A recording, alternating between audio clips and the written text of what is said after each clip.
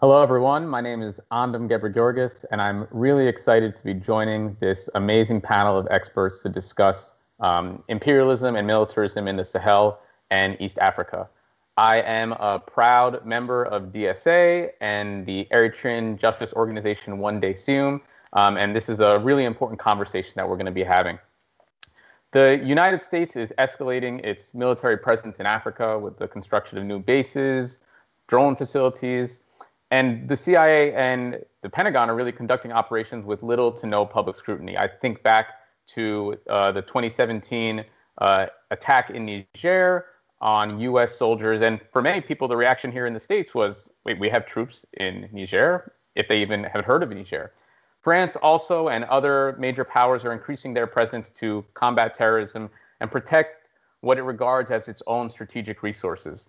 The militarization and conflict it perpetuates in and around the Sahara has created extremely dire circumstances for the people of the region and creating a major barrier to working class organizing on the continent. So as I said, I'm really looking forward to the conversation with the panel of experts we have, Samar Al-Balushi, Brittany Maché, and Alex Thurston, so we can understand the growing imperialist interventions in the Sahel and East Africa and how to fight them. We're first going to start with Samar Al-Balushi, and she's an assistant professor in the Department of Anthropology at the University of California, Irvine. Her research is broadly concerned with surveillance, militarism, and policing in the context of the so-called war on terror in East Africa. Samar is a contributing editor at Africa as a Country, and her work has appeared in many places, including The Guardian, Al Jazeera, Intercepted, and more. So, Samar, we're so fortunate to have you. Take it away. Thanks so much, Andom, and thank you all for being here today. I'm very much looking forward to the discussion that we're going to have. So I'm going to be starting by focusing on Somalia and more broadly on East Africa. As many of us know, Somalia has been the site of a US-led undeclared war for almost 15 years now. It was under the Bush administration that Somalia became a source of quote-unquote concern, but the US government had no intention of placing troops on the ground at the time. Instead, it invoked the language of partnership and sought to garner support from allies on the continent who would be ready to deploy troops to the front lines.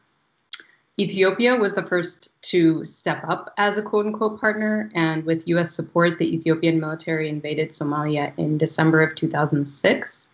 And in doing so, they dislodged the first stable government that Somalia had had in several years. It was during the Obama administration that a significant US drone and airstrike campaign began, coupled with the deployment of US Special Operations Forces inside the country. And keep in mind that the US has never declared official war on Somalia, right?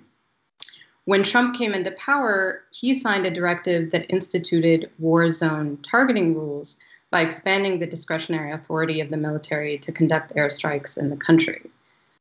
During Trump's time in office, southern Somalia became the target of an unprecedented escalation of drone strikes, with approximately 900 to 1,000 people killed between 2016 and 2019, and tens of thousands of people displaced. Last year, in the first 4 months of 2020 alone, the US launched more drone strikes in Somalia than it did during Barack Obama's entire 8-year term in office. Now, all of this has been widely documented by groups like Air Wars, Amnesty International, among others. But the US Military Command for Africa, which is better known as AFRICOM, has either failed to report civilian casualties or painted all of these people as quote-unquote terrorists. We now have a growing understanding of what AFRICOM looks like in practice: logistics hubs, forward operating sites, cooperative security locations. These are all infrastructures that facilitate militarism and war across the continent and beyond, including places like Yemen. What I want to emphasize today is that AFRICOM is situated within and often reliant upon less scrutinized war-making infrastructures that also claim to operate in the name of security. So it's important to pay attention to the wider matrix of militarized violence that's at work. There are all kinds of actors on the ground that sustain the US's war-making apparatus in the region, including private security companies and African militaries and police. And For me, I have found that the work of two scholar activists has been especially helpful as I process these dynamics. The first is Madiha Taher, who's a scholar and independent journalist, who reminds us that attack drones are only the most visible element of what she refers to as distributed empire, wherein a whole range of actors and infrastructures are mobilized to expand the reach of imperial warfare.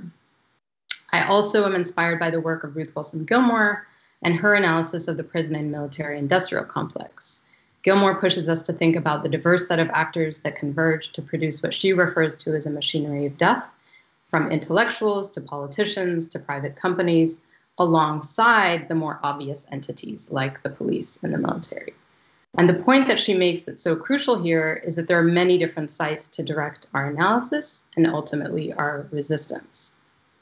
I'm going to tell you about two different events separated by a year to illustrate these points. In January of last year, in 2020, Al-Shabaab launched an attack on a US military base in northeastern Kenya. This attack was unprecedented because until that point, Al-Shabaab had never attacked a military site within Kenya. Until that point, most of its attacks had been, in fact, all of its attacks had been on civilian spaces, with the 2013 Nairobi Westgate Mall attack as the one that received the most coverage.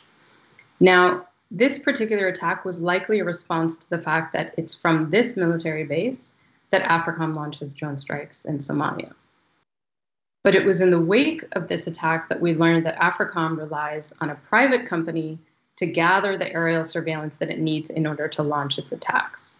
So the target was a plane flown by L3 Harris Technologies, a US-based company that won $4 billion in government contracts between 2018 and 2019 alone. That's just 1 year. So the main point I want to make here is that even if this company is not involved in direct combat, it's part of what's often referred to as the kill chain by helping to gather aerial intelligence needed for drone strikes. So the next event took place exactly a year later in January of 2021. And it was in late January when reports circulated on social media about a suspected drone strike in southern Somalia. Now, the reason this particular drone strike was of great interest is that it took place within the first 9 days of the Biden administration. And so the question became, is Biden going to be continuing the Trump-era policy of drone strikes? Now, AFRICOM denied responsibility for this particular incident and claimed that the last US military action in Somalia had occurred on January 19th, on the last full day of the Trump presidency. Last month, in March, the New York Times reported that the Biden administration had, in fact, imposed temporary limits on the Trump-era directives, thereby constraining drone strikes outside of, quote-unquote, conventional battlefield zones. So this brings us to the question of who else may have been behind that particular strike. Analysts at Air Wars concluded that the strike was likely carried out by forces from the African Union peacekeeping mission in Somalia, known as AMISOM, and more specifically by Ethiopian troops, because it took place soon after al-Shabaab fighters had ambushed a contingent of Ethiopian troops in the area. Now, this is not entirely far-fetched, and it could very well make sense. And before I come back to that, I just want to unpack for us a little bit more what is AMISOM. So about a month after the Ethiopian military invaded Somalia, the UN authorized this peacekeeping mission to quote-unquote stabilize Somalia. It began as a small deployment of roughly 1,600 troops and then increasingly grew to just over 22,000. It's composed of troops from Uganda, Ethiopia, Burundi, Djibouti, and Kenya. And even though AMISOM's initial rules of engagement permitted the use of force only when necessary, it gradually assumed an offensive role, engaging in counterinsurgency and counterterror operations. Now, at the same time, some of these troop-contributing states have maintained an entirely separate contingent of troops that conduct their own aerial assaults against al-Shabaab in Somalia. So in 2017, for example, the UN alleged that unauthorized Kenyan airstrikes had contributed to at least 40 civilian deaths in a 22-month period. Last year, the Somali government accused the Kenyan military of indiscriminate bombing. At one point, the Kenyan military reportedly conducted over 50 airstrikes in a 2-week period. And as of this year, the Ugandan military is also launching air assaults in the country. So looking ahead, factoring in these developments, I just want to think about what we might expect from the Biden administration. If there's one thing that we do know, it's that the US empire is constantly reinventing itself and showing up in new guises. As the Biden administration seeks to restore the image of the US abroad, I think it's possible that AFRICOM will gradually assume a backseat role in counter-terror operations in Somalia. Relying more heavily on its partners in the region would enable the US to offset the public scrutiny and liability that comes with its own direct involvement. This means, I think, that we need to be attuned to more conventional forms of repressive state violence that are carried out by US-trained quote-unquote partner forces. And the fact that the US is working with so many different governments in the region means that we need to be attuned to the reality that this is a war that extends across multiple geographies. In Kenya, for example, US-trained Kenyan police are involved in extrajudicial killings and disappearances of purported terror suspects within the country. And they've also been involved in cross-border coordinated forms of police power like rendition, where suspects have been illegally transported to prisons in nearby countries. So as we think about efforts to abolish militarism and endless war in the region, it'll be important to reflect on the fact that this warscape is a terrain that's shaped by diverse and interconnected modes of power, and that we distribute our activism accordingly. I'll leave it there. Thank you so much, Samar, and we'll certainly be talking more about this as we go forward in our discussion, but if folks want to check out the review of African political economy and your article, Kenya, the United States, and the Project of Endless War in Somalia, certainly that's also discussed there as well. We're going to move on to Brittany, and Brittany Mache is the Gaius Bolin Postdoctoral Fellow in Environmental Studies at Williams College. Brittany earned her PhD in Geography from the University of California, Berkeley, and she's currently writing a book about transnational security regimes, environmental knowledge, and the afterlives of empire in the West African Sahel. Brittany, looking forward to talking with you. Yeah, thank you, Andam, for that very generous introduction. Thank you, Samar, for those thoughtful comments. I'm looking forward to being in conversation with you and Alex. So I'll open my comments with a few recent reports just from earlier this month that I think prompt a series of thorny questions for thinking about contemporary militarism in the Sahel. So first, our news reports indicating that 2021 is on track to be the deadliest year for civilians in the Sahel over the last 6 years. And I'll note here in my comments today, when I'm referring to the Sahel, I'm generally referring to the West African Sahel. So that's broadly the area that stretches from Senegal and Mauritania in the west through to Chad in the east. And this violence against civilians is not just from the kind of usual suspects that are often mentioned vis-a-vis violence in the Sahel. So Boko Haram, Al-Qaeda in the Islamic Maghreb, the Islamic State in the Greater Sahara. This violence is also committed by local security forces, volunteer militias, community defense forces, UN peacekeeping forces, and French and US forces operating in the region have also been accused of either directly committing crimes against civilians or looking the other way as forces that they've trained commit violence against civilians. And so I want to foreground the human cost of these events alongside what is being heralded as a new orientation for US militarism. So just yesterday, US President Biden announced an official end to the war in Afghanistan, even as critical commentators have rightly interrogated what that end might actually look like. And on April 9th, the US government released its annual threat assessment issued by the Office of the Director of National Intelligence. And in working through that report, I was struck by, kind of in the popular international relations parlance, the predominance of great power politics up front. So we get China, we get Iran, we get North Korea, we get Russia, and then at the bottom of the pack, in a section entitled Conflicts and Instability, we get Africa broadly listed last. And throughout the report, the Sahel is only mentioned twice, with the projection of ongoing terrorist activity and that, quote, a volatile mixture of intercommunal violence and terrorism will threaten West Africa's stability. And yet this kind of instability is given relatively low priority, even as the report emphasizes that, quote unquote, developing countries are experiencing ongoing humanitarian crises, surges in outward migration, collapsed governments, and internal conflict.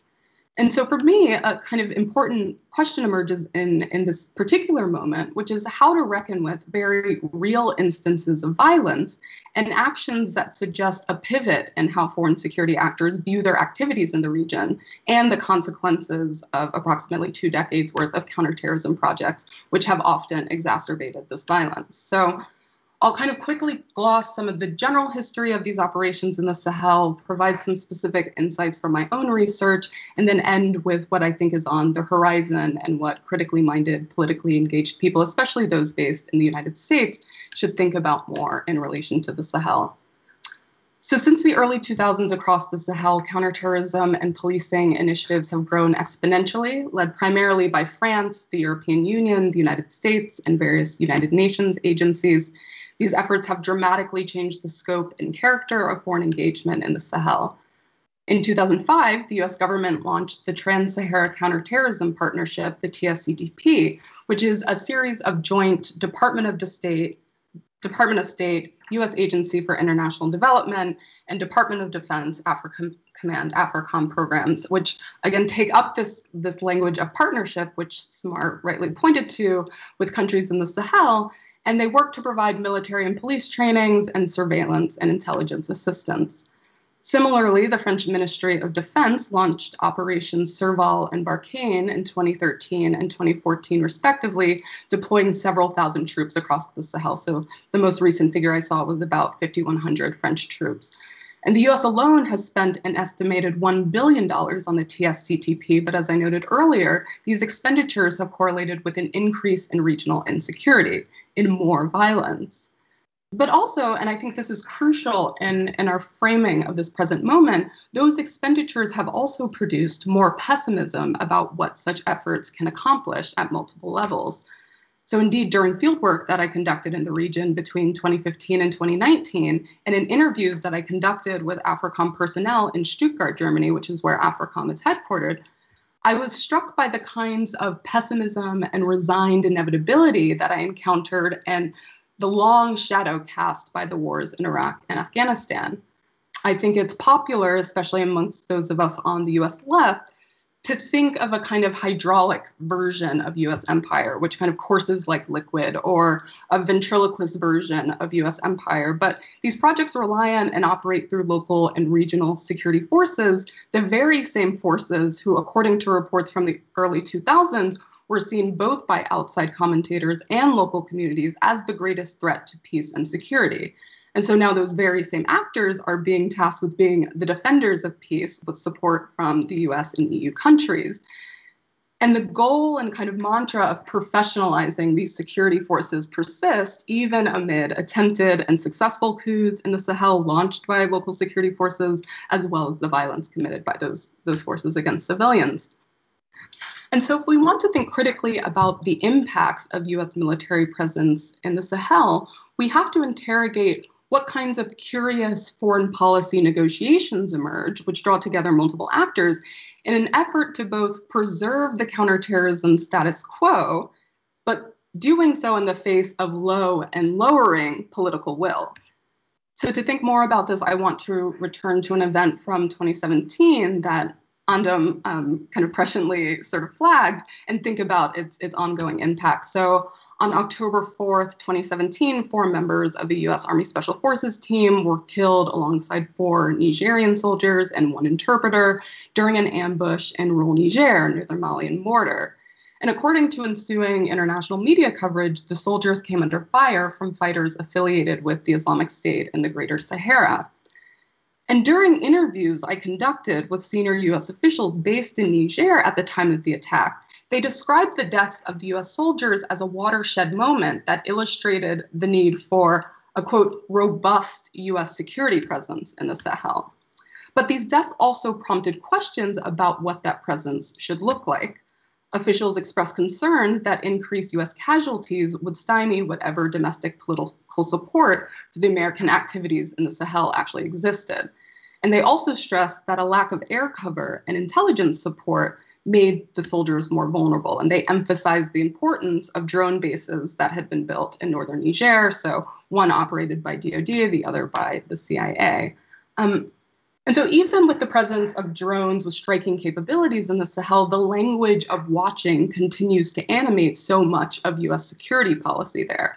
In my interviews with military personnel at AFRICOM headquarters, they stressed the intelligence gathering and sharing role of the U.S., presenting it as more durable in contrast to France, which has more official boots on the ground. And so in so many ways, French policies are made possible in part through a U.S. surveillance apparatus and intelligence sharing arrangements. I also found it worth noting that U.S. security officials repeatedly invoked the, quote, hard lessons learned in Afghanistan and Iraq, betraying an unwillingness of the U.S. government to commit additional large-scale military interventions. My informants stressed the need to find alternate ways to advance the U.S.'s security interests without the liability of combat troops. So as one Sahel specialist explained it to me, and I come back to this quote again and again because it's still both perplexing and revealing, the Sahel specialist said, we can't do CENTCOM here, and Central Command is the combatant command that oversaw the wars in Afghanistan and Iraq. And this declaration suggested that the specific characteristics of the region required different institutional approaches. Therefore, I see operations in the Sahel, both currently and moving forward, as a kind of test case for managing a deeply US-American imperial vision of a fundamentally insecure world without accruing the financial, political, and personnel costs of other wars. And so a vexing question remains. What kinds of institutional configurations can address very real instances of violence? And what fora can local communities both have their grievances heard and their needs addressed? And so the question prompts a series of kind of secondary questions. So is it the G5 Sahel, which is a regional security body headquartered in Mauritania? Is it ECOWAS, the Economic Community of West African States, headquartered in Nigeria? Is it the African Union? Is it various UN agencies? And if not, what is left over? And I think the failures, either the sort of perceived or inflated or actual failures of these other entities, provides legitimating cover for foreign militaries to continue funneling money into these kinds of trainings. So I describe this as a kind of pragmatism smuggled in through bad options. Military intervention becomes the least bad option out of a set of bad options.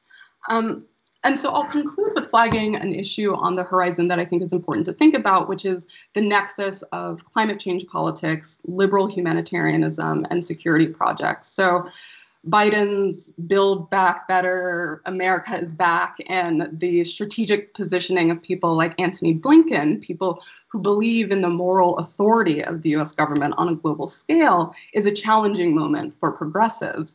I also think the quote-unquote whole of government approach to climate change that Biden has announced is also a moment for progressives to think critically about how we advocate and organize around questions of climate change. And to return briefly to the 2021 annual threat assessment, the section on climate change says that, while climate change may threaten U.S. interests, with enough adaptation, the U.S. will actually be fine. But it's really, again, in the quote-unquote developing world where we might see a, quote, increase for potential conflict over scarce resources. And I think there is an increasingly popular tendency to either implicitly or explicitly link climate change to conflict, even on the left. So I've heard this in relation to Syria. Even a filmmaker and activist that I met during my time in the Sahel described an earlier project as attempting to get DoD to care about climate change, even as the US military, both in the present and historically, has been a lead funder of environmental science and one of the largest emitters of greenhouse gases. And I think there's something worrisome about that trend. The environmental chaos, climate change chaos in Africa is actually a very old story. And yet I would argue it's being reanimated by the diffuse security interventions normalized through the war on terror and demands that action any action be taken to address climate change. So this is where some of my more recent work is moving towards, which is about how environmental knowledge about the Sahel is actually deeply informed by the legacies and ongoing effects of the war on terror. So I look forward to the conversation. I'll end my comments there. Thank you so much, Brittany, for that overview about a lot of different topics that certainly we'll talk more in depth about throughout this conversation. And as you mentioned, Blinken, I actually think it's instructive for folks who maybe haven't seen Blinken's statement at the G5 Sahel Summit to really check it out. It's a quick watch on YouTube. So continuing on, we're going to go to Alex Thurston, who is an assistant professor of political science at the University of Cincinnati.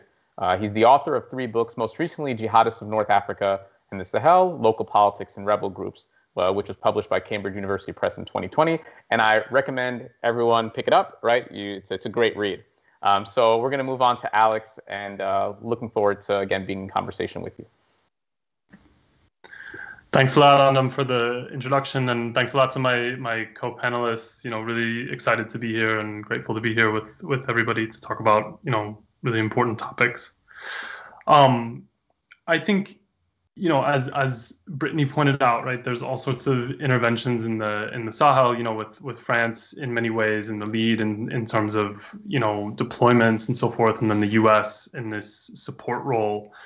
It, has increasingly seemed to me that there's just a lot of contradiction and even sort of dishonesty in the way that French thinkers, present the situation and areas that they seem to really not want to deal with, right? Or to be explicit about, and that the U.S. rhetoric sometimes mirrors that to an extent. So, the French presence is predicated on the idea that it's going to facilitate political progress, that it's going to facilitate what, French-backed institutions have referred to as the return of the state. There's a number of problems with this, though. One is that the state itself seems to be a key problem, a key driver of violence, that state security forces, as my co-panelists mentioned, are sometimes the authors of violence against civilians, and as Brittany mentioned, if we're on track for the most violent year in the region, that's not all jihadist violence. That's also coming from state security forces, from, civilian vigilantes and so forth. Then, it's not just that there's state violence, but that there's also a substantial amount of authoritarianism across the region. And that's true for both the countries that are at the sort of core of the conflict, so Mali, Burkina Faso, and Niger, and it's also true for Mauritania and Chad. So, to start with Mauritania and Chad, both countries have, essentially been under military rule for a lot of the past decades. In Mauritania, you have civilian leaders, but really, retired generals basically having run the state, since 1978 with brief exceptions, and then in the current mode, running the state since 2008. In Chad, you've had Idriss Déby, who took power in 1990, in power since then, and poised to win a 6th term in very, very lopsided elections. And Chad and Mauritania then are sort of understood, sometimes in the imaginative geographies of US and French policymakers as like the stable ones, but obviously Paris and Washington are willing to make a lot of compromises with, serious authoritarianism and crackdowns on dissent, again, seemingly very uneven playing fields for elections and so forth. When we get to the 3, countries at the core of the conflict, so again, Mali, Burkina Faso, and Niger, there we have, real sort of forms of civilian authoritarianism. So, not generals in uniform, but still, in Niger, there's been, real limitations on opposition politicians campaigning. So in the 2016 election, the main opposition candidate was detained for the course of the campaign. This year, that politician was not allowed to contest the elections. So, on the one hand, again, like the French and American thinking seems to be predicated on, okay, we'll sort of kill terrorists, we'll kill bad guys until political progress is enabled. But then at the same time, there's a lot of French and American support for these, forms of authoritarianism. Then too, in my view, a fair amount of American and French tolerance for human rights abuses. So when you have, even from national human rights commissions of the conflict countries, reporting on serious military abuses, there's not much reaction, at least public official reaction from Paris or Washington or from, other Western powers. So for example, in Niger, the National Human Rights Commission last year issued a report that said, documenting basically, over 100 seeming summary executions of civilians in the western part of the country. And the military, the top, ranks of the Nigerian military were openly sort of dismissive of those conclusions, not much follow-up from civilians and not much kind of, attention from the American or the French governments.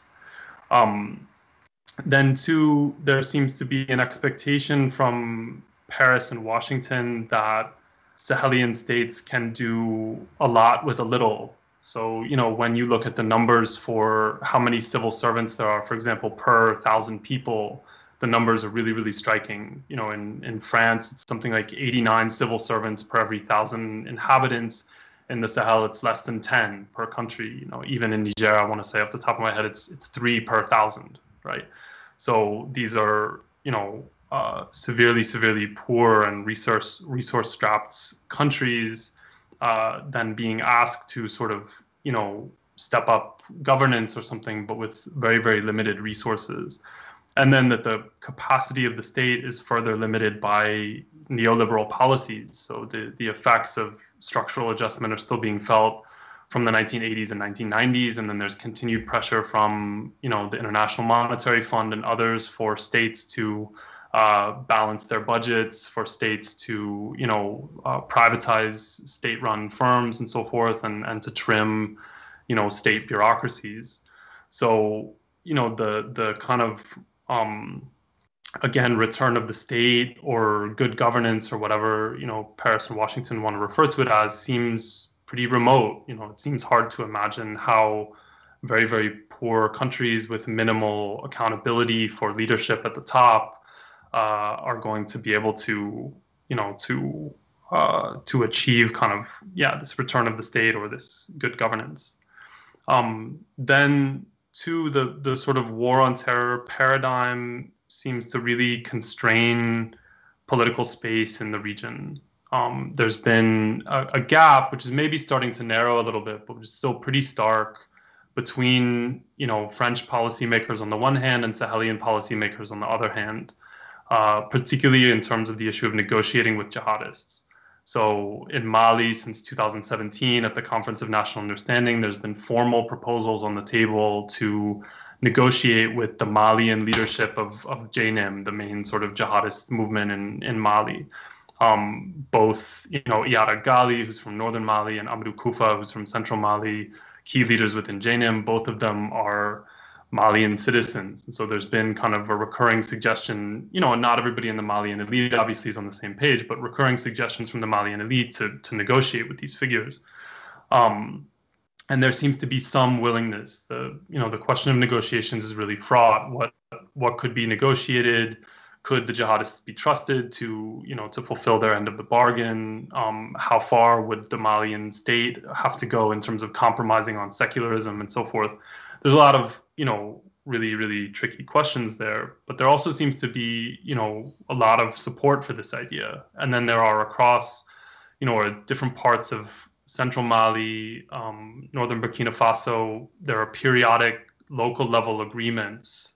So there seems to, between jihadists and different communities or different elites, there seems to be a kind of an appetite for peace through negotiations, or at least for experimenting with it. But there's, from the French side, a lot of explicit rhetoric to the effect of no negotiations are possible. This is a black and white conflict. You have the sort of terrorists on one side, the legitimate actors on the other. So this kind of war on terror paradigm, really starts to kind of constrain, I think, political space and either, inhibit what's possible in terms of dialogue, or sort of push dialogues more into the shadows where then, there's even less transparency for Sahelian publics. Maybe, just to wrap up, I think, one other thing about the U.S. role is you have all this logistical support, and but then there's also, as came up with the Tongo Tongo incident in Niger, which has come up a couple times, just this opacity I find about what the U.S. presence really is, and all these kinds of layers of euphemisms. Brittany may know better than me, but you have all these euphemisms from AFRICOM, advise and assist and accompany, right? The idea that American soldiers are involved, maybe even up to the moment of combat, but not in combat, right? And I think it must go beyond that, right? Because what came out with Tongo Tongo and with various other things seems to indicate that sometimes U.S. troops are actively on patrols where combat is very likely, and where these kind of, rhetorical distinctions between advise and accompany and actual combat may collapse in practice. So, and then looking at, TSCTP, this Trans-Sahara Counterterrorism Partnership, a lot of the funds are administered through contractors, government, even, Inspector General reports, Government Accountability Office reports have noted that TSCTP is unable to account for, a significant amount of the money. So, what exactly these contractors are doing, how the money is really working, how the training and so forth is really working, I find really, really opaque. And I think that's a huge problem, of course, for the American public and also for Sahelian publics. So I'll leave it there. Thank you so much, Alex, as well as Brittany and Samar, for your opening comments and remarks. We're going to have a discussion right now over some questions, and I strongly urge everyone in the audience to certainly put some questions on YouTube into the comments. We will answer those questions during the last and final half hour. If you're just joining us, with this first question, we'll sort of review a little bit some of the things that we've briefly touched on. If all of the panelists could just, in a quick 1 minute answer, if you can just touch on the ways in which Western imperialism has contributed to and exacerbated conflict. So again, for folks who are just tuning in, this can be sort of like a refresher if you missed the opening comments. But again, how has Western imperialism militarized the Sahel and East Africa and contributed to conflict? Samar, we could start with you. We'll go in the same order for this round. Sure. So I think it's now been pretty widely documented that there has been a spike in violence and conflict across the continent ever since the rise of AFRICOM. There's a direct correlation with the growing presence of U.S. military on the continent and the rise in violence. And this absolutely applies to the case of Somalia, where prior to the intervention, we didn't have something that exists in the form that it does today called al-Shabaab, right? It was a direct reaction to the invasion in 2006 that the Union of Islamic Courts in Somalia fell apart, and that the folks who were quote unquote more moderate had to flee the country, and the more extremist version of what is now al-Shabaab came to the fore. So direct consequence of invasion and now 14 to 15 years of military occupation. I do want to speak to the role of other powers in the region, because I think that it's actually partly in dialogue with and a response to the rise of other powers that the U.S. is kind of panicking. And I think we have to account for the potential that U.S. power in the Horn is actually on the decline. So despite the fact that the U.S. controls the vast majority of the world's foreign military bases, it's facing stiff competition in the Horn, where political leaders in the region are realizing that there's money to be made by renting out public land for foreign military bases. This is especially true in Djibouti, which hosts more foreign military bases than any other country. They host China, Japan, France, Italy, the US, the European Union. The UAE has bases in Somaliland and Eritrea. Turkey has set up its largest foreign military presence in Mogadishu. Russia has initiated talks with the leadership in Somaliland and Eritrea. And as I just mentioned a moment ago, I think we need to allow for the possibility that the U.S. is panicking, and for the potential that the spike in drone strikes that occurred under Trump were a reaction and kind of a form of panic, right? That we simply don't have the ability to benefit from the kinds of negotiations and agreements that are taking place on the ground, because the U.S. doesn't have the same presence on the ground in each of these countries in the way that other countries increasingly do, like places like Turkey, the UAE, etc. I think in Somalia in particular, we need to account for the role of UAE and Qatar, because they have been providing arms to rival factions within the country. So that has been exacerbating divisions within the country. And of course, we need to account for the role of private security companies, which are often easily overlooked. But with what's the word I'm looking for? When the UN effectively got rid of the ban on arms to Somalia by setting up the peacekeeping operation, that opened up a window for all kinds of private security companies to be bringing in arms, ostensibly in the name of training the Somali police and the Somali military. So they too have been contributing to instability.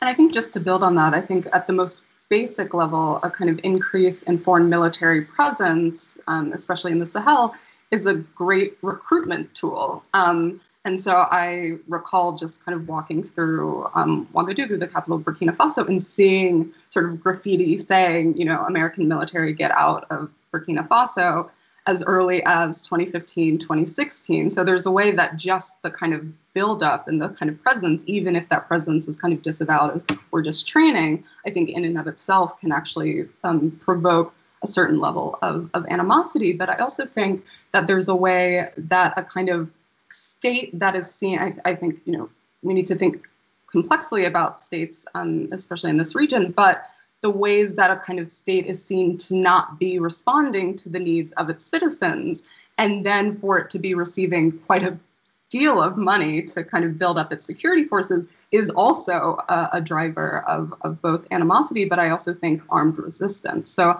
I think in those kind of two direct ways, there's a way that both the kind of just the mere presence, but also a disincentivizing certain kinds of services from the state through a kind of investment in military expenditures is one of the drivers of ongoing armed conflict.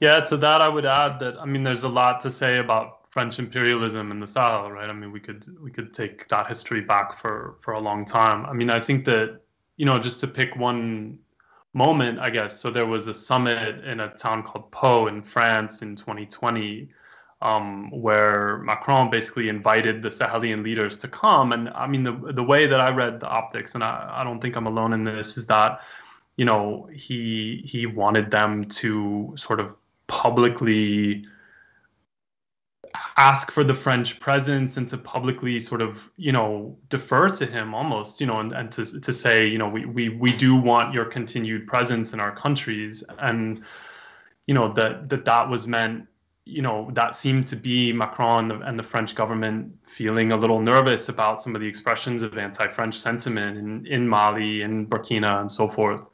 And then there was a really good analysis by Henny Nasebia at the ACLED, project about how it seemed that, Sahelian security force abuses against civilians went up after Pau, right after this summit, as the pressure had upped for sort of results.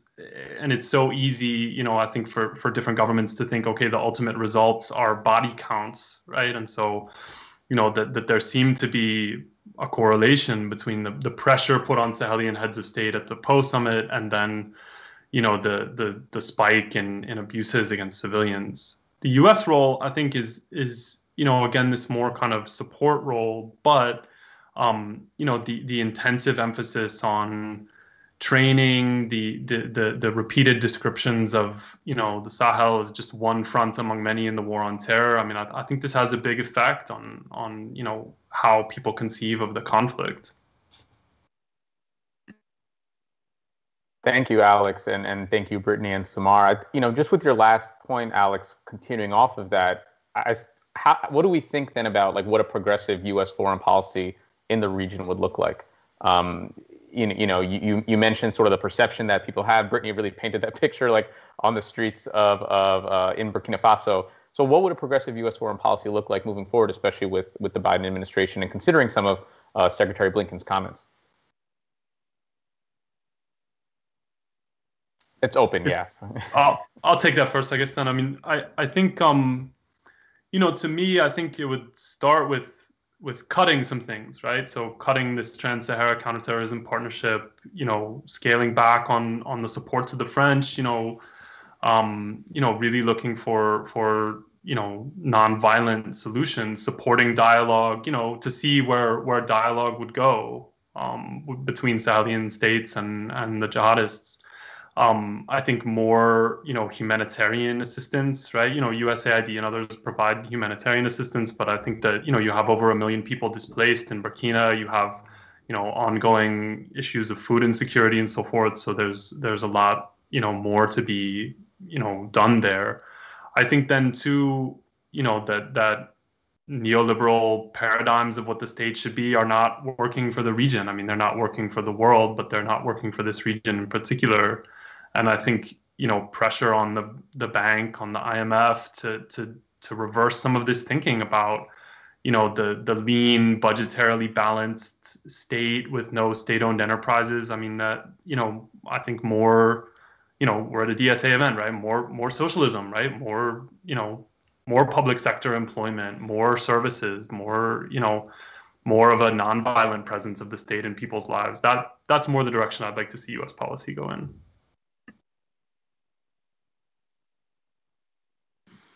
I'll kind of say that I appreciate Alex's kind of emphasis on some of the more pragmatic aspects of this, because a progressive U.S. foreign policy is something that I've been sort of racked by thinking about since, I was in high school and sort of seeing the war in Iraq. And yet one of the things that kind of sticks with me from fieldwork that really, I think, continues to haunt me is it was a kind of joint event with USAID and the Department of Defense. And they were sort of announcing a new kind of integrated strategy that they were working on to kind of streamline their efforts. And then I kind of raised my hand and asked, a seemingly naive question about, well, wouldn't it seem that sort of U.S. aid's policy in the Sahel might look a little different from DOD's, and aren't there some tensions there? And that policy, and the U.S. aid representative shot back and said, there's no inconsistencies there because we are all working in the service of U.S. interests. And I was like, oh. So I wonder what it kind of means, and one of the reasons I ended on this question of liberal humanitarianism, I also wonder about the ways, given the kind of entrenched humanitarian infrastructure in the Sahel, how those types of investments also kind of support militarism or also support a sense of disaffection for local communities. And so I continue to be kind of uncertain about what kinds of progressive institutional configurations can actually respond to what's going on. Thanks for that, Brittany. Samar, if I could combine two things, just, sorry to interject, because earlier on in the year, we heard about U.S. Troop withdrawal from Somalia. And just, yesterday, Somalia's President Farmajo announced now he's extending his term for another 2 years. U.S. and EU were saying that they're threatening sanctions. So I sort of want to combine the question into the next two questions into one. What is the U.S. presence in Somalia going to be looking like moving forward? And then on the flip side, what can Somalia as a state and what can African states do to deal with, the violence that they're dealing with within their borders, but also in the sense of contesting Western and Western imperialism and also the militarism of nearby actors? Thanks. And I think it's a lot of questions, but I'm going to try to take them on. And I want to build off of some of the points Brittany was making, and I think I'll tie them into these questions, because this question of liberal humanitarianism is incredibly important. I think it is much too easy for us to focus on the more obvious actors in the form of AFRICOM, and much harder to keep our eyes on the more liberal, benign seeming entities like AMISOM. And that's why I spoke about AMISOM, because it is, it's a peacekeeping operation, right? How can you possibly have a problem with a peacekeeping operation? When you actually look at the language, you come to realize that it actually has nothing to do with protecting civilians. And that's what's one of the most striking things about it. The purpose of the operation was to maintain the newly installed Somali government that was put in place after the invasion in 2006. And to come to your questions that you're raising, Andom, about the Somali government today, I think what we have been seeing for the last 15 years and are likely to continue to see is what one Somali analyst refers to as an endless process of transitioning out of transition. So, we're going to see consistent invocation that the Somali government is, quote, not yet ready to run the government on its own. And on that basis that it is, quote, not yet ready, we will have the basis for continued military occupation and other forms of intervention. Now, as far as U.S. troop withdrawal is concerned, officially speaking, U.S. troops have been removed from Somalia, but I have heard on Twitter indications that there are still some troops on the ground, or that they're coming back, most likely for targeted operations. So they may be kind of coming and going, and the U.S. can still claim that they don't have a formal kind of long-term presence. As far as other African governments are concerned, I think we have to account for the reality that many of these governments are already entangled in these very dynamics. And that's why an entity like AMISOM really forces us to think about the complicity of African governments. That many of them pretend that they stand outside of the violence, when in fact they're actively contributing to it. And Kenya is a perfect example of this. If you recall, over the years, and I think even again, this is coming back into the news, that they're threatening to shut down their refugee camps in the name of security, right? That they have put quite a bit of money into building a wall and a fence along the Kenya-Somali border. And all of this, despite the fact that the Kenyan military is actively contributing to the very displacement that it seeks to protect itself from, right? This flow of people into the country. And finally, many of these governments themselves are engaged in coordinated forms of cross-border policing, right, that are contributing to the very kinds of abuses that we're describing. Now, one point I want to make is the importance of attending to earlier imperial histories and how they inform the current moment. What we often think of and refer to as militarization today, as though it's something new that's connected to the rise of AFRICOM, is inextricably linked to colonial era counterinsurgency strategies. So when we talk of the Kenyan security apparatus, for example, it was never entirely decolonized, right? It is fundamentally shaped by colonial era logics and longstanding relationships. So we can see, whether it is a direct line or not is another matter, but continuity between the British involvement in setting up the Kenyan police and Kenyan military during the colonial era, and then ongoing police trainings from both, the Brits and the Americans in places like Kenya today. Thank you, Samar. Especially, that last point that you made is super important, and there's so much that we need to interrogate. And I also just want to go back to what you mentioned about peacekeeping, because when I was reading your article, I just had to pause at one point because I was like, oh, I like that. Liberal governizing discourses of peacekeeping and the rule of law function to mask and depoliticize the realities of imperialism and war. And so, peacekeeping as occupation. So I really just love the way you put that. Thank you so much. Brittany and Alex, what are your thoughts on how African governments, particularly within the G5 Sahel, how can they deal with increasing violence within their borders?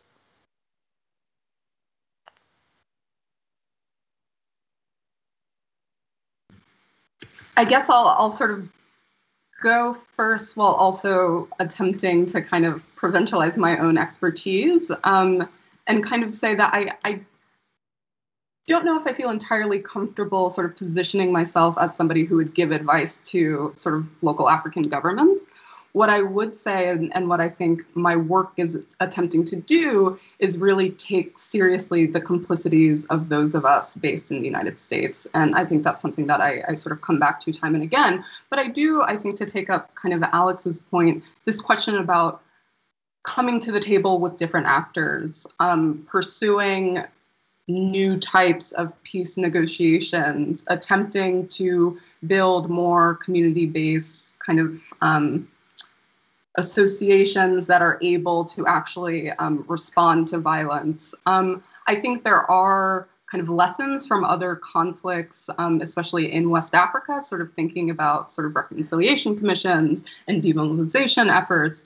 But again, I think all of those things become limited when you have the kind of ongoing presence of foreign militaries that are really just interested in kind of funneling money into sort of guns and training as the solution to the problem. So I actually think there needs to be a kind of holding to account of the actions of France and the United States to say, actually, the policies you're pursuing are making it so much more difficult for local governments to enter into conversations with local communities to actually resolve these issues. Yeah, I mean, this is a really, really tricky question, and yeah, as Brittany's caution is well placed about sort of giving advice to African governments. I mean, it's very, tricky when those governments themselves are some of the main authors of violence within the conflict, and I think France and maybe the U.S. to some extent too trapped, I think, thinking where they see the states of the Sahel, rightly as fairly brittle. I mean, in coups, even in the Malian rebellion of 2012, right, the state presence, definitely in the peripheries of the countries, the geographical peripheries of the countries has proved very, very thin and fragile, but even at the center, military coups often have taken power with minimal resistance. So I think the French get trapped in the thinking that if we leave, then these states will fall. But then the French presence itself makes the states more brittle, right? It encourages violence. It, favors a certain type of politician coming to power, right? The sort of, a politician oftentimes in more or less sort of a French mold, somebody who was, some kind of technocrat or banker in the 1980s. They entered politics in the 1990s when the political space opened up a little bit, and they've been a career politician since then, and they're fairly, deferential to France. I mean, that's the basic sort of model of the Sahelian head of state at this point. So I don't know. Yeah, I think that a withdrawal of French forces and so forth would open more space, but I think that, how to build more accountability for Sahelian states is a key question. I wish that Washington would be quicker to criticize. I mean, there's a sensitivity there, of course, but I wish that Washington would be quicker to say, summary executions of civilians are unacceptable. The flawed elections are unacceptable, and so forth. And yeah, less kind of blind acceptance of authoritarianism in the region. Thank you all. So we're going to move on now to the Q&A portion from the audience. So thank you to everyone who's already submitted questions. If you still have a question, please submit it. We'll try to combine questions in the smoothest way possible to be able to answer to everyone. And I won't be posing 5 questions at once like I did to Samar. So thank you again for the questions. Please submit them. The first question we have is from Ryan. And Ryan asks, as we push for demilitarizing Africa, should we worry about a power vacuum similar to what happened post-U.S. withdrawal in Iraq? Thank you, Ryan, for the question.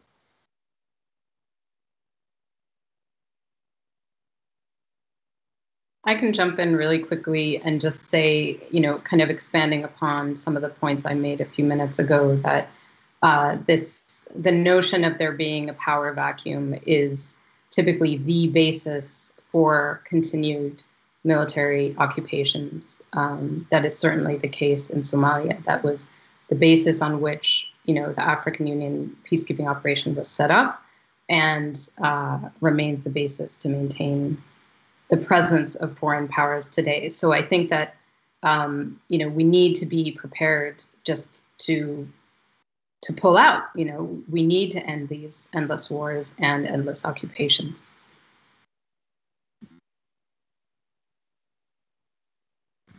I mean, it's a similar argument that's made about calls to either reduce or completely defund the Department of Defense, right? That if we do so, the world will be sort of so fundamentally insecure that it will bring misery to all 4 corners. And again, I kind of, in my comments, I frame that as a kind of deeply American imperial vision that says that the world, to kind of use Alex's comment, is very brittle, absent sort of a strong U.S. military presence. And again, as Samar kind of mentioned, it becomes this kind of cyclical reason given to not only not lessen these types of projects, but to actually expand them.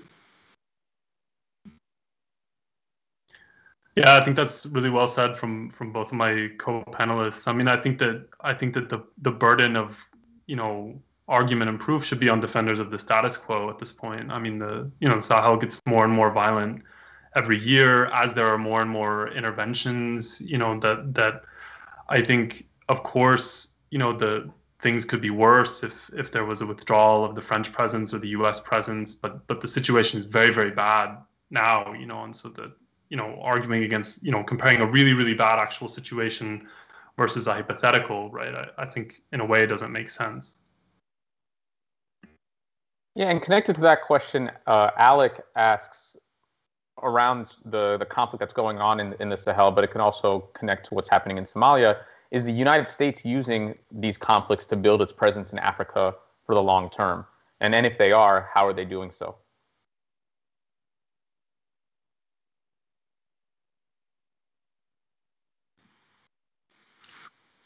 So I guess I'm interested in the question of sort of long-term and sort of U.S. presence. So do you mean kind of diplomatic presence? Do you mean sort of development presence? Do you mean, because I think, again, to kind of harken back to this idea that there's kind of multiplicity of actors, some of whom are not officially affiliated with DoD, but may receive sort of funds from DoD. But I also am interested in sort of thinking about the ways that the United Nations and different UN agencies actually become repositories for certain kinds of funding allocations that strengthen counterterrorism or preventing violent extremism programs. So I think I would actually sort of ask, given the kind of entrenched nature of this, what do we kind of mean by long term? Because in some ways that infrastructure is already there. It's just being sort of maybe mobilized in different ways to avoid some of the kind of criticism and some of the liabilities that come with these kind of more conventional sort of boots on the ground operations.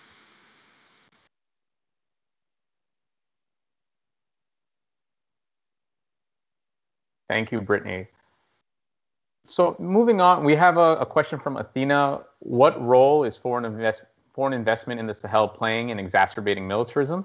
Also, shout out to Dr. Thurston. I'm a former student at Miami University.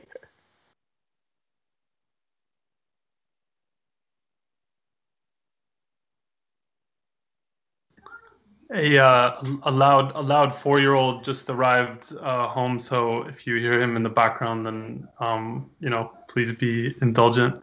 Yeah, I don't have a great answer to that question, unfortunately. I mean, I think that would be part of what I would put under that basket of the opacity of the situation, right? I don't have a clear sense of how sort of private sector interests and U.S. militarism work together. I mean, I think that U.S.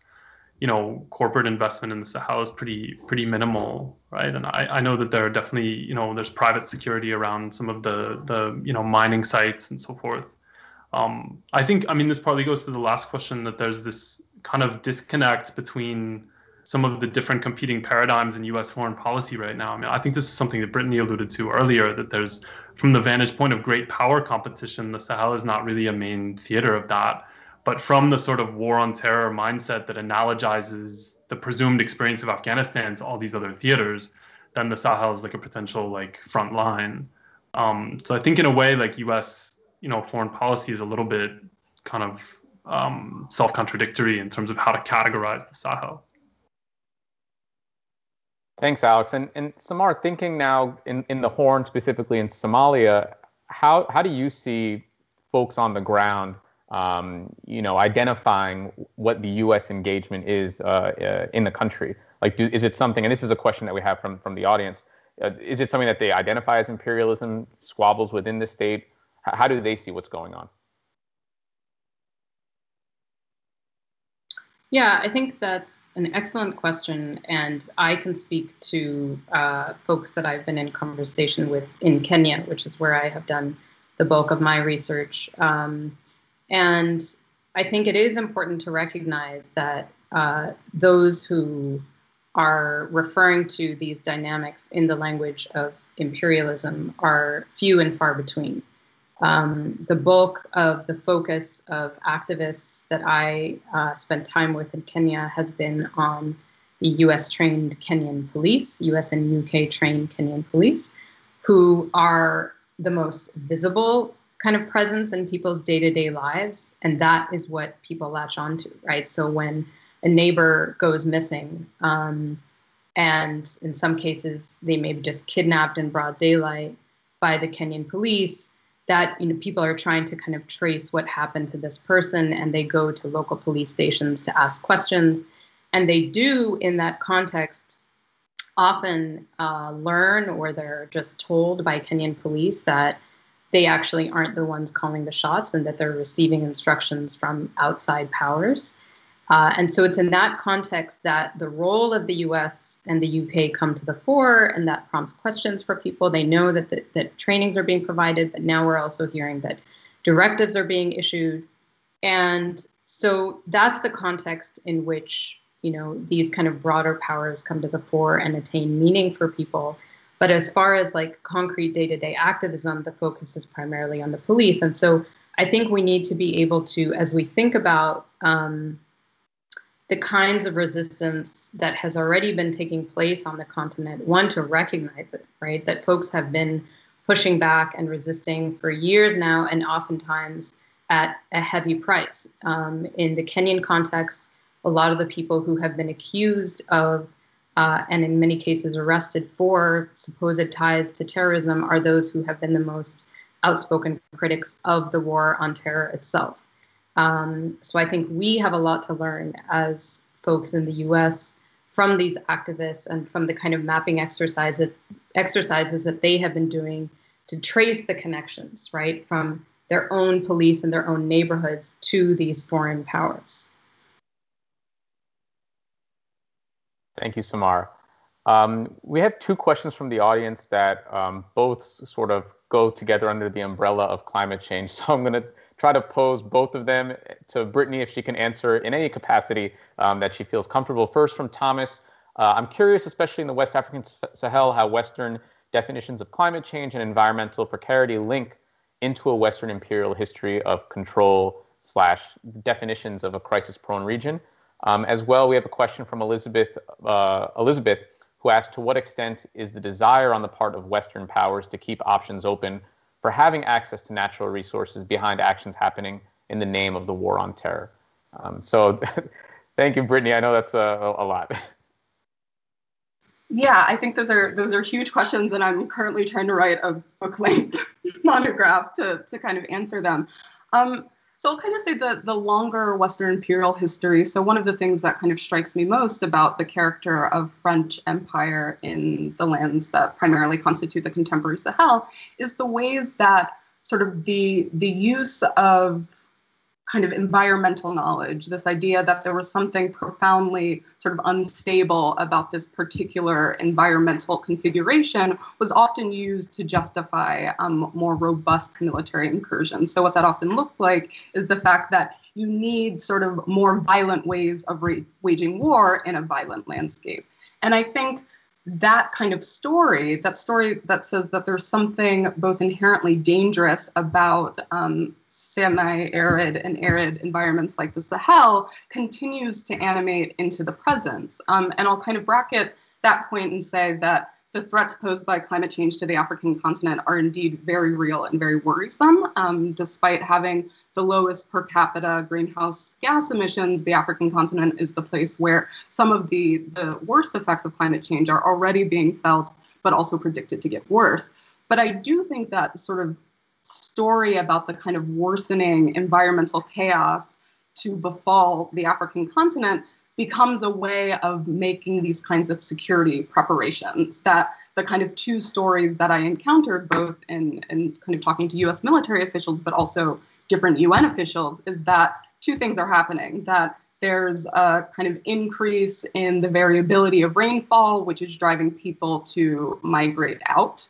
So the climate refugee story that attends the Sahel is one of the things that I'm trying to unpack, because I don't think it's as simple as that. But also that increased scarcity in resources will lead to conflicts between different types of producers.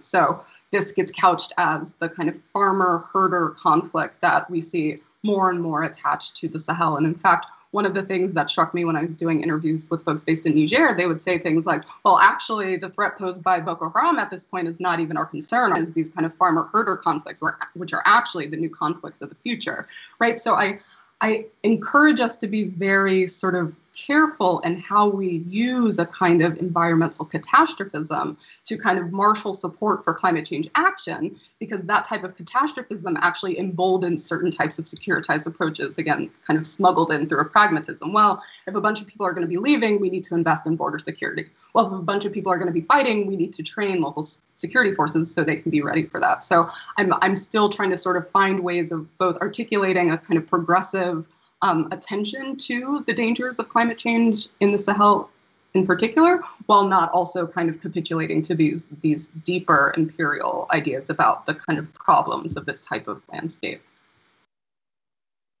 Brittany, thank you so much for that perspective. And everyone who's watching, that just means you have to queue up Brittany's book, get it on the list. Like whenever it comes out, you have to be ready to pick it up. Thank you so much, Brittany. Staying in the Sahel, Alex, before we had, Samara speaking about U.S. interests in the Horn, what are France's aims in the Sahel? Whether it's currency policy, different operations that have gone on, what do you see as their aims in the region?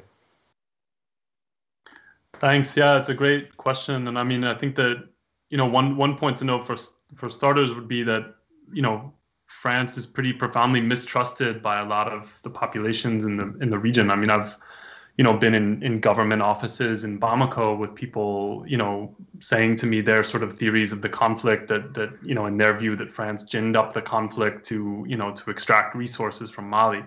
I think that's not my own perspective, but I say that just to point out that there's a lot of mistrust for France.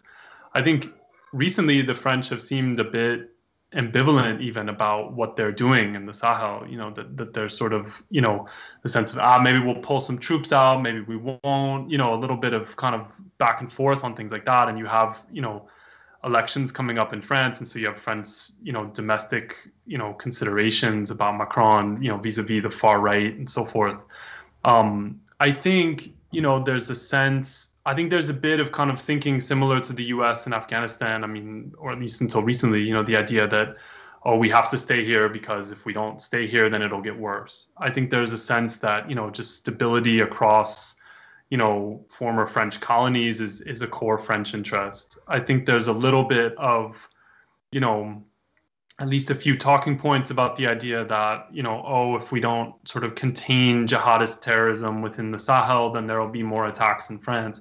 That, though, is a pretty weak talking point because there haven't been any attacks by any of the jihadist actors in Northwest Africa on French soil since, circa 1994, 1995. I mean, it's really, in the present incarnation, none of the jihadist groups in the Sahel have directly attacked France or tried to. The attacks on French soil have come more from connections with people trained in Yemen or elsewhere. And even then, there's a bit of sort of question about how to attribute responsibility for all those in terms of, is it more just on the individual actors themselves rather than foreign trainers? But in any case, the Sahel is not a direct threat to France. But I think they've gotten sort of trapped a bit in their own ideology and their own thinking about Saheli instability, even though they themselves have become a part of the problem. Thank you, Alex. And so thinking about France's aims in the region, let's now go to the Horn, Samar. What is the U.S., Horn in Kenya, what is the U.S., the UAE, Gulf states, Turkey, Russia, what do they get out of bases in the Horn of Africa and in Kenya? What do imperial or sub-imperial powers want in the region? Yeah, great question. So I think that the instability in Somalia is what provided the pretext for setting up a military presence for many of these countries. And once they're there, they have people on the ground, then that presents openings for negotiating economic agreements, for example. Some of the, I think, potential interests for many of these countries include access to land. This is especially the case for Gulf countries who are looking to secure land for growing food to maintain their own access to food. Another is resources. Oil in Somalia especially is of great interest to a lot of countries. Contracts, right?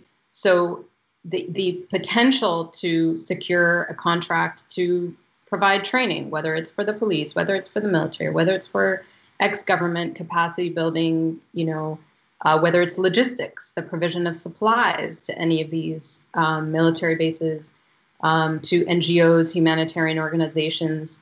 And so the potential to secure contracts depends on continued instability in and of itself, right? Because that's what keeps everything going financially. The remittance economy it essentially represents an untapped flow of money that the formal capitalist economy does not really have access to. When we think about the Hawala financial networks, which are being very closely monitored in the name of the war on terror, risks, security, et cetera, this is millions and millions of dollars that evade Western banking systems, right? And I know for a fact that the Kenyan banks are very interested in setting up shop and probably already have in Somalia.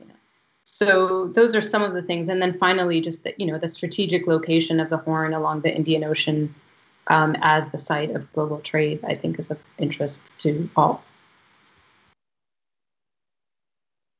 Thank you, Samar. And, thinking about how there are so many different actors existing in these spaces, what does it mean to talk about the state, right? We have, as Samar was just alluding to, imperial actors, we have local actors, we have national actors, we have state and non-state actors intersecting to produce these conditions. So what does it mean for us to talk about the state? I know we've touched on this a little bit before, but just curious about your thoughts as this came from the audience.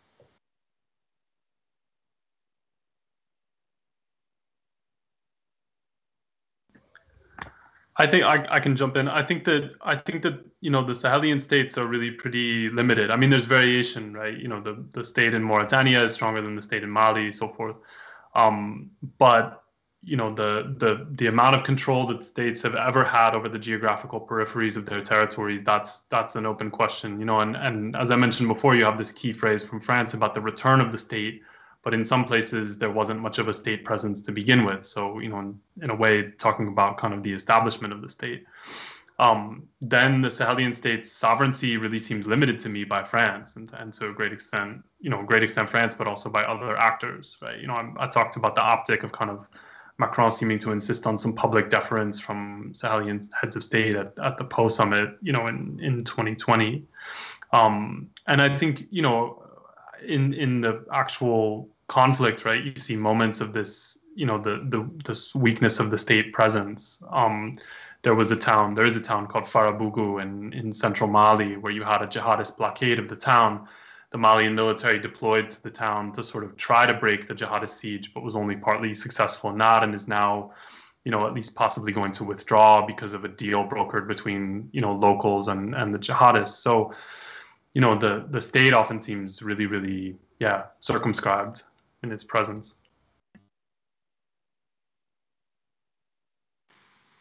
I can jump in, Brittany, unless you want to. Okay, I think I know who asked this question. So let's see if I get at what I think is being asked here. I think what we're seeing is that it becomes really hard to talk about like clearly delineated categories of something called the state, right? Precisely for the reasons that Alex, you're mentioning, right? That we can't speak of a sovereign entity called Kenya today because there's so many different actors and powers that are at work. If we think about the ways in which the US and the UK are providing the funding and the training for the Kenyan security apparatus, what does it mean then to talk about a security apparatus that is quote unquote Kenyan, right? And that, I think, it really does force us to think in more critical ways about this language of stateness. I think that this question is trying to get at, right? and to think about the kind of like the forms of power that really become so opaque in contexts like this, because you ultimately don't really know who is in charge. And that makes it all the harder to resist, right? Because you need to be able to pinpoint who's making decisions in order to go and say, like, okay, this has to change, right? With that said, I think it's precisely in these contexts when things become so blurred that every entity, but states in particular, become more invested in projecting images of their stateness, right? To ensure that people continue to believe that there is this thing called the state that makes decisions on the behalf of its citizens, right?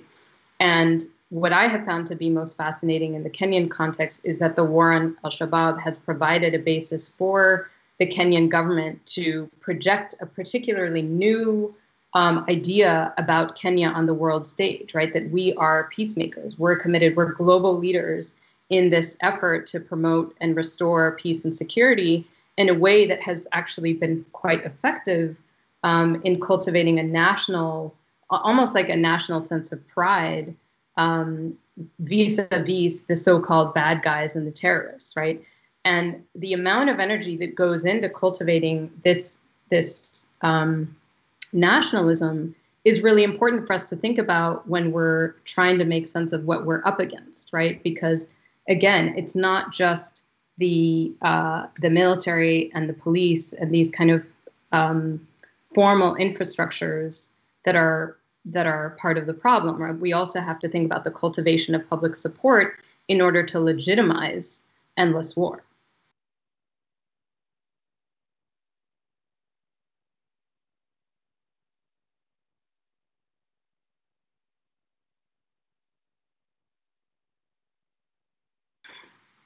You're muted.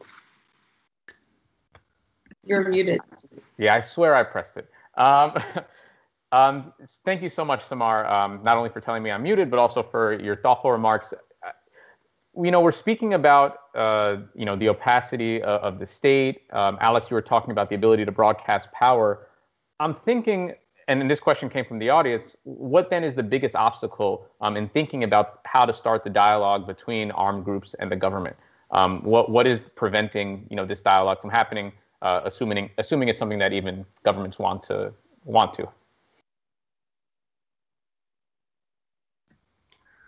I think in the Sahel, at least, I mean, there is dialogue ongoing. There are these sort of patchwork agreements. There are also ad hoc, arrangements at the national level, right? So most recently there was in October a prisoner exchange between the Malian government and JNIM, the main jihadist faction. So there are dialogues ongoing, or at least limited sort of deals. But I think the question then is, can they sort of scale up into something more durable and far-reaching in terms of an actual peace settlement? There's a ton of obstacles. I mean, I mentioned French attitudes. There's also the question of the political transition in Mali, right? The government there is a transitional post-coup government that has a mandate that's set to expire in 2022 when there are elections. So there's a question of even their ability to speak for the Malian people. Then there's the issue of what would actually be negotiated, what would the deal look like, and would the jihadists be trusted to follow through on it? So yeah, on the one hand, there are some signs already that deals are possible. On the other hand, this is still pretty uncharted territory. And I'll also quickly add, one of the kind of things that came out of my research in Burkina Faso that continues to worry me is the way that certain kinds of local communities have been deputized as terrorist killers. So I remember sort of seeing kind of advertisements on TV and in the news about, keep an eye out for the terrorists, the kind of assembling of these volunteer militias. I wonder about how you kind of unring that bell when it comes to negotiations, when you have kind of communities who see themselves and have defined themselves and organized themselves in opposition to sort of terrorist groups. How do you actually mediate that kind of obstacle? And it's something that troubles me.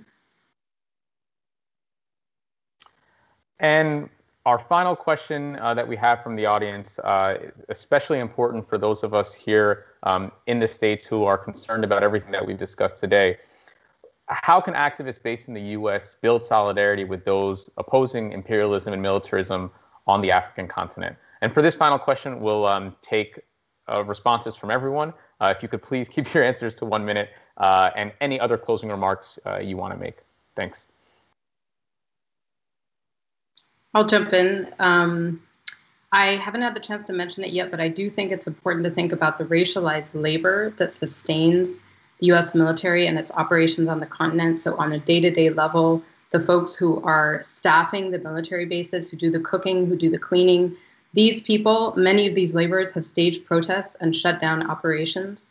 For obvious reasons, these protests are not covered in the mainstream media, but they represent openings, I think, for further organizing. I would just simply say that we in the US, we need to read and inform ourselves about what's going on. We need to learn from people who are most directly affected and to follow their lead as to what strategies to pursue.